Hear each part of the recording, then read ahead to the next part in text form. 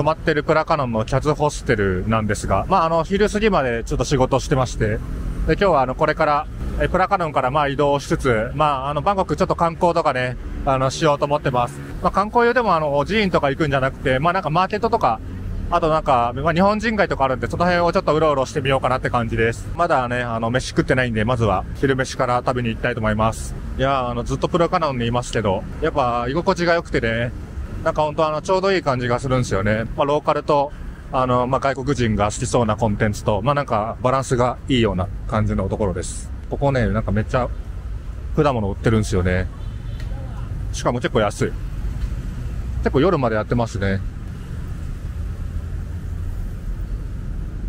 泊まってるホステルの近くに、このポークヌードルの店があって、ちょっと気になってたんで、ここ入ってみましょう。名前がちょっとわかんないですけど、Google マップではすごくね、高評価だったんで、多分美味しいと思います。あんまよくわかんないですけど、そのスモールボール、ビッグボール、エクストラボールってあって、サイズだと思いますね。麺は結構選べる感じでした。あんまよくわかってないんで、適当に選びましたけど、ちょっとね、待ちたいと思います。こちらがポークヌードルのビッグボール40バーツ。だいたい日本円で150円ぐらいですね。麺はいくつかの種類から選べたんですけど、あんまりよくわかんないで僕適当に見た目で選びました。ちょっと細めかな。で、多分米粉の麺ですね。豚の内臓なのか、ちょっとどこからなのか、肉の方なのかわかんないですが。あとこれが肉団子。あとこれらはパクチーかな。そんな感じです。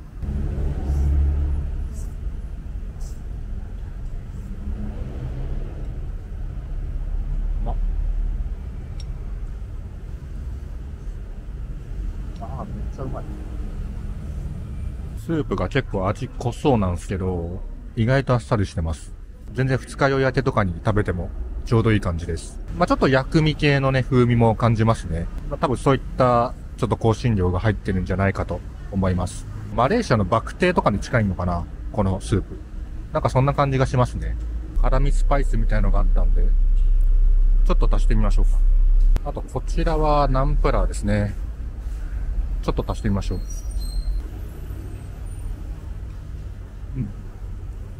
ちょっと味変わった。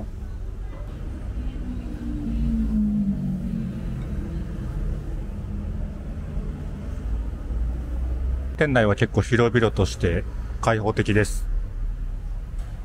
飯食い終わったんで移動します。こちらの BTS プラカノン駅から移動します。チケットはコインがあればね、マシン使えるんですけど、紙幣だけだよっていう方は、窓口で買う必要があります。結構駅によって違うみたいですね。中心部にある麻生区の駅とかは、普通に券売機も紙幣対応してたりしたんで、この辺は結構バラバラですね。これは自動運転なんか？一応運転手いますね。こちらの列車でプロンポンまで向かいます。プロンポン駅、すぐ到着しました。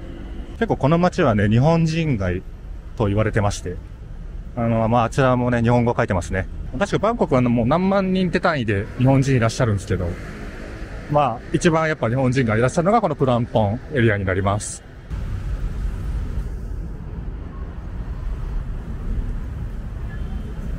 とりあえずこれからプロンポンの簡単な紹介をしていきたいと思うんですけど、まず特徴的なのはこの BTS のプロンポン駅の、と直結で、ショッピングモールのこのエンポリウムという、ショッピングモールがあります。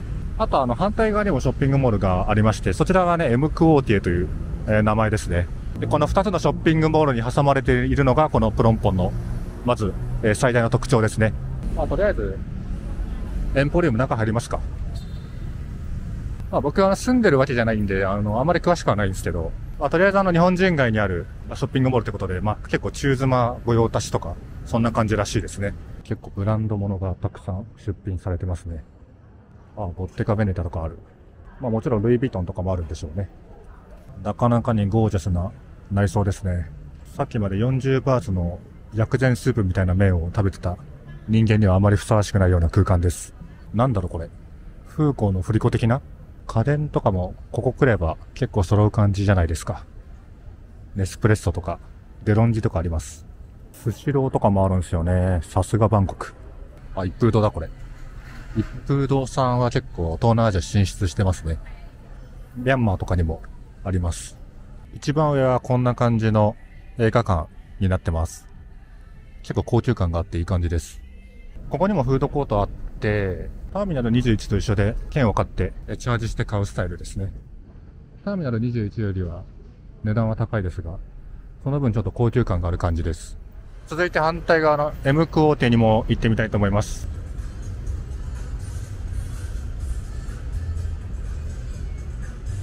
エムクオーテの方がなんか H&M とかあったりして結構大衆向けな印象ですね。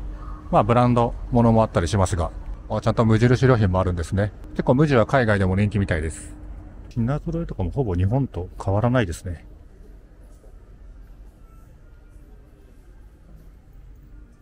こちらはユニクロ。ほんとバンコクの生活はほぼ日本と変わらないっすよ。こちらはバンコクの紀ノ国屋ですね。日本の本とかも買えます。こちらのエムクオーティにもフードコートがありまして、地下にあります。まあ金額もターミナル21のパイヤー21よりは高いかな。まあでも意外と安いぐらい。300円とかで結構いい感じのご飯が食べれます。エムクオーティは中庭もいい感じですね。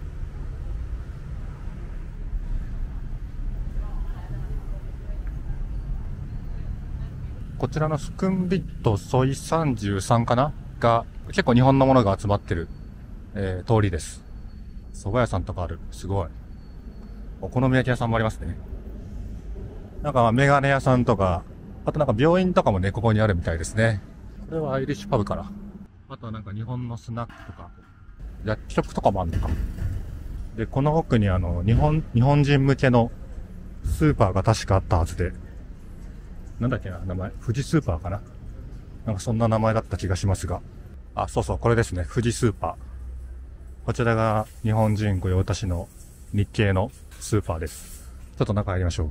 ちょっと中撮影禁止だったんで、撮ってはないんですけど、このなんかね、カスタードメロンパンと、カルピス。合わせて55パーツなんで、まあ200円ちょっとかな。まあこれぐらいの値段でね、日本のもの買えるって、やっぱいいですね。他の国だとあんまないですよね。なんか日本のものバカ高かったりするんですけど、まあ、ここだとまあ日本よりちょっと高いぐらいで、なんか刺身とか、普通に日本のものを買えます。結構なんか店内とかも、もうほんとザ日本のスーパーって感じ。床とか天井もなんかそんな感じで、本当にね、なんかタイにいる感じがしないです。まあ、店内放送とかも日本語だったりして、そういう感じのね、まあプロンポン、まあ日本人街ならではの、まあこういったところもあるんで、ほんとタイはね、初めての海外旅行にもおすすめですよ。海外移住も含めて。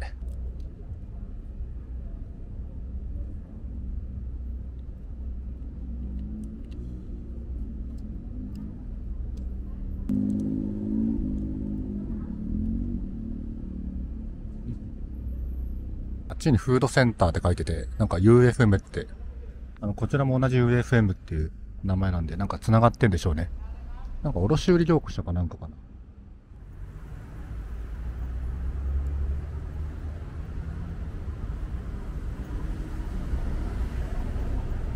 タイにね、もう1週間ぐらいいて、結構疲労が溜まってきてるんで、マッサージ屋行きたいと思います。ここですね。フォーマッサージ。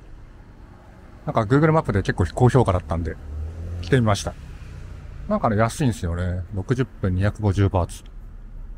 今日は太鼓式マッサージにしようかな。ちょっと全身の方、やりたいと思います。なんかスタッフの方が、今日はあんまいないそうで、満室って言われて、一応5時に予約したんで、まあ一応それまで、どっかプラプラしようかなと思います。あと50分くらいあるんで、まあお茶とかしようかな。近くに結構カフェあると思うんで。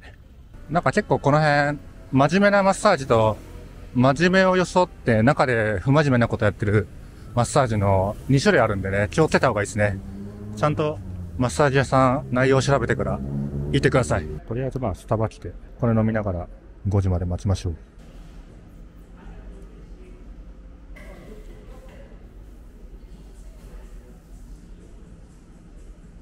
5時になったんで戻ってきました。マッサージ行きます。というわけで、マッサージを終えました。マッサージしてもらって、すごいね、もう、いい感じです、体が。まあ、250バーツ1時間で、で、まあ、やってくれた人には40バーツチップありました。まあ、計290バーツですね。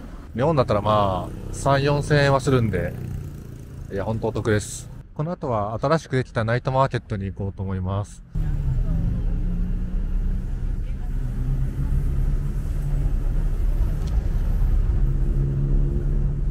めっちゃ空いい感じですね。まあなんか日本で言うと渋谷のスクランブル交差点みたいな感じかな。違う気がするけどな。この奥に MRT のスクンビット駅があります。ラッシュなのかめっちゃ混んでる。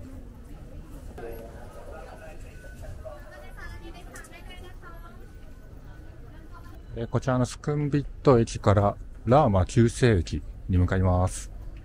19バーツ。安い。ちょうど電車来ました。めっちゃ混んでんな。東京のラッシュアワーみたいな感じ。次の電車にしようかな。なんかね、日本だとここでめっちゃみんな乗り込むと思うんですけど、タイの人は待つみたいですね。すごい、ものの2分で電車が来た。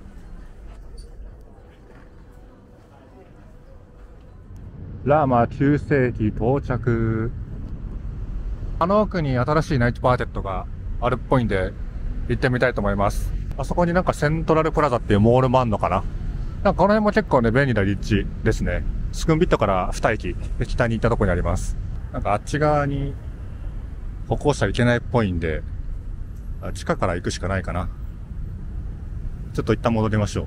駅の地下1階からこのモールに直結してました。もうちょっと上に上がってきましたけど。いや、めっちゃ賑わってる。モールの1階から外出まして、マーケット向かってます。ここがどうやらマーケットの入り口のようです。賑わってる。なんか謎に光ってるビルとかってすごいですね。入ってみましょう。あ、すごいすごい。なんか昔ラチャダのマーケットに来たことあって、今はないのかな、もう。そこみたいですね。てかまあ、多分そこがなくなったんでこっちに移転したと思うんですけど、なんかよりこう、スペースとか広くなってる感じがする。でもやっぱ相変わらず人が多いですね。何食べようかな。とりあえずなんかぐるっと一周して、なんか気に入ったもん食べようかなと思います。とっくに正月過ぎてるんですけど、タイはいつまでクリスマスツリー飾ってんだろう。食べ物だけじゃなくてこういう洋服とか雑貨とかも売ってますね。すげえ、この辺とかめっちゃシャレ落ちやん。全然空いてなくて結構うろうろしたんですけど、ようやくここちょっと探したんで、ここで食べたいと思います。これは新原の500缶70バーツとこの魚ですかね。魚とご飯と卵のセットが、これが69バーツなんで、合わせて139バーツかな。500円前後といったところでしょうか。今日はこちらご飯にいただきます。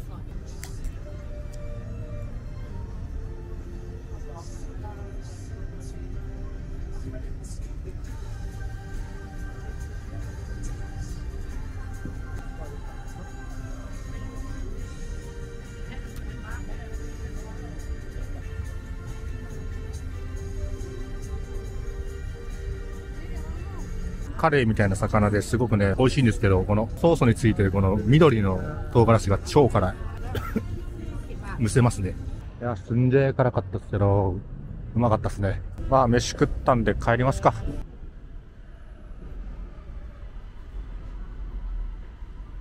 MRT のスクンビット駅からこちら BTS の麻生区駅に繋がってますので、BTS でプラカンド戻ります。